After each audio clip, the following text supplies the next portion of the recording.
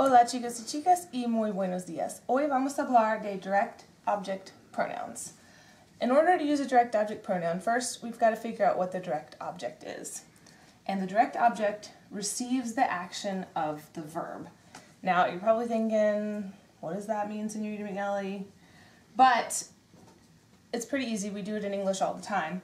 And it almost always follows the verb, in English and in Spanish. The direct object is going to follow the verb. So for example, yo abro el libro. Yo is my subject. I'm the one that does the action. My verb is abro, I open. And then el libro is my direct object. I open the book. Alright, so again, it's following the verb and it's receiving the action. What do I open? I open the book. Otro ejemplo. Ellos completan la tarea. Ellos es el sujeto, completan es el verbo, y la tarea es el direct object. La tarea receives the verb, which is to complete. What do I complete? The homework. And por ejemplo número 3, nosotros sacamos las fotografías.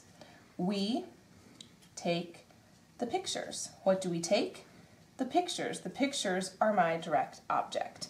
All right, so esto es direct objects. Now we're going to learn how to use the pronouns. All right. Aquí tenemos pronouns. Pronouns replace a noun, a person, place, or a thing.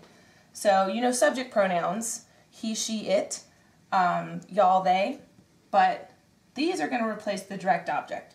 So the direct object pronouns replace the direct object, and these are your choices. All right, so if you give something to me and I receive it, then that's me, you, and then it. So you've been asking me how to say it. It's lo or la, or los or las. So here we go. They go before the verb. The direct object pronoun is going to go before the verb. Yo abro el libro.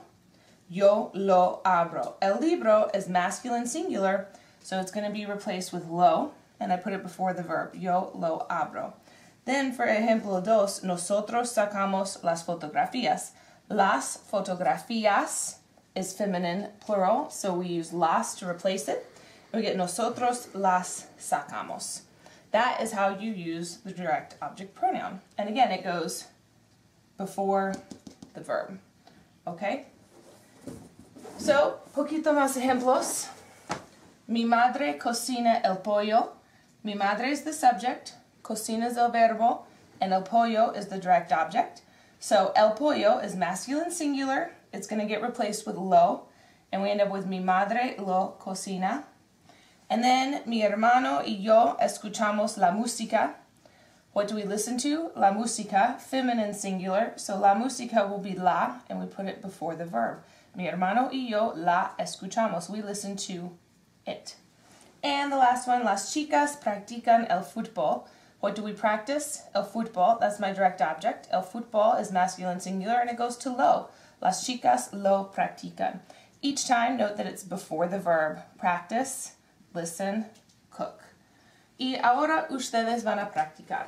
So in your notes, permiso, you are going to copy the sentence and underline the direct object, and then you're going to rewrite the sentence and replace the direct object with a direct object pronoun.